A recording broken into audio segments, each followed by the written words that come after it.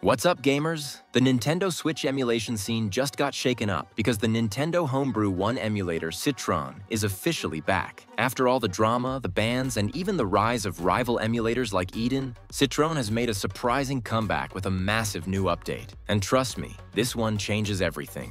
For months, it looked like Citron was done.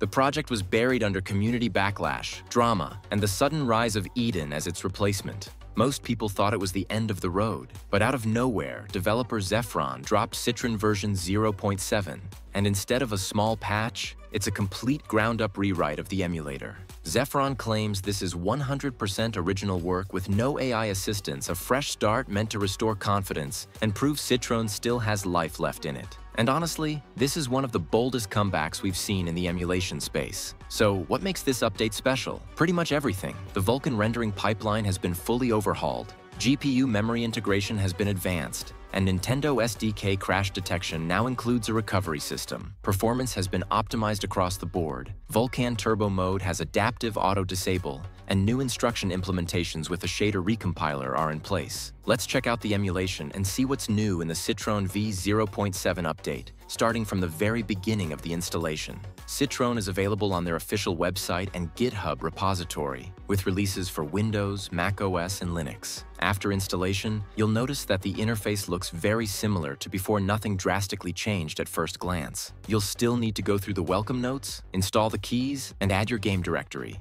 Now we're inside the Citron game library. Disclaimer: the emulator itself is legal, but using illegal ROMs is not. I do not support or provide access to pirated games. Please use legal copies for your own safety. One small but useful addition is a new button that lets you switch between list view and grid view. Heading into the settings menu, then select Advanced Settings. In the System tab, things look familiar. The usual options are still there. I recommend turning off the limit speed options. If you enable docked mode, it will increase the resolution but might reduce performance. Moving over to graphics settings, keep CPU accuracy set to normal. You can set the resolution to 4x, but I suggest using 1x. For VSync mode, I recommend using immediate, which basically means it's turned off. Leave window binary at default bilinear. For anti-aliasing method, set it to FXAA.